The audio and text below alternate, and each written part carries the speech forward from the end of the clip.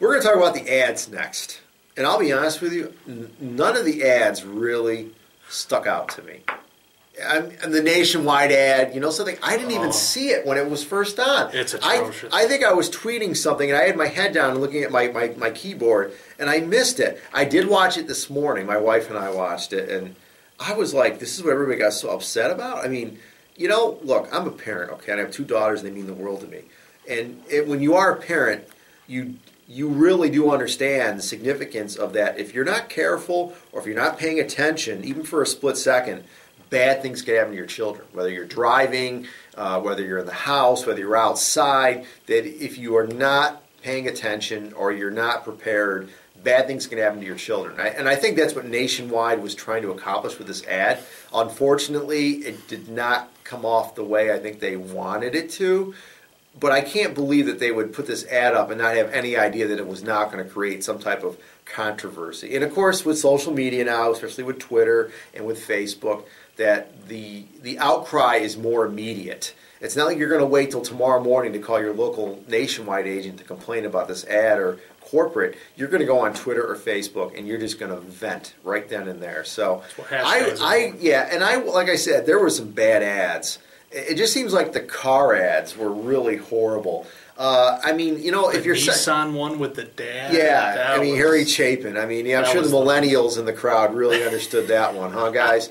I mean, the thing is with advertising. Now, Robert and I are about 20 years apart in age. I'm in my late 40s. He's in his late 20s. Okay, so we look at things differently. For me, if you're going to sell me a car, tell me why I should buy your car. What makes it great? What features? What technology? What safety? I mean, what makes your car stand out from someone else's car? That's why I love the Chevy Colorado ad. Yeah, that was good. I like that one. That? Yeah, I did see that one. The one with the 4G, I think. Yeah, the Fiat one.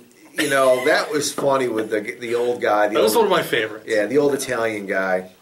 Trying to take the blue pill, and of course, yeah. Although, come on, I showed that video to my wife this morning. I thought that was a hilarious, you know, commercial.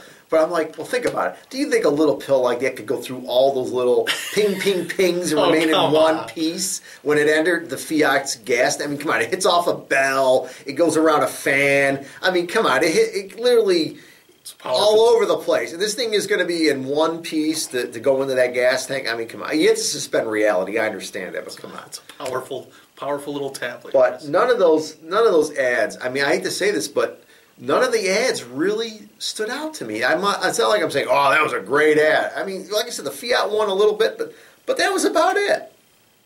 You know? Yeah. It wasn't a great year for Super Bowl ads. No. You know, I thought last year's there was a lot of comedy involved. Yeah. And this year it took a real dark turn. You had serious. You had the Nissan ad, you know, with the dads and whatever crap that was. You had Budweiser taking a shot at craft brewers. I was going to mention that. I thought that was like, wow, Budweiser. We're tired of these craft beer guys taking shots at us.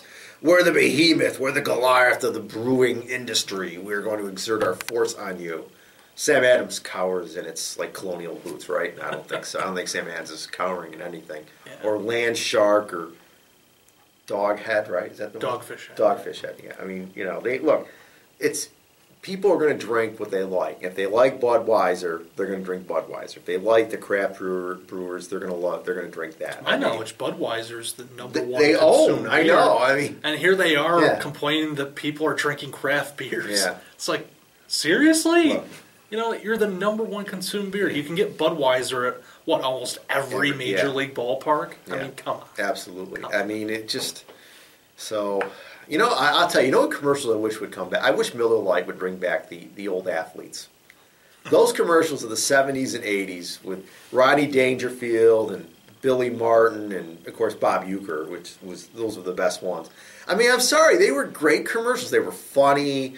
They sold the beer. I mean, it's just they need to get a bunch of retired athletes, not Warren Sapp, obviously, and they need to use these guys in these beer ads. And I think there's got to be some former athletes out there that would not mind drawing a paycheck from Miller to hawk beer. I think those ads would be great.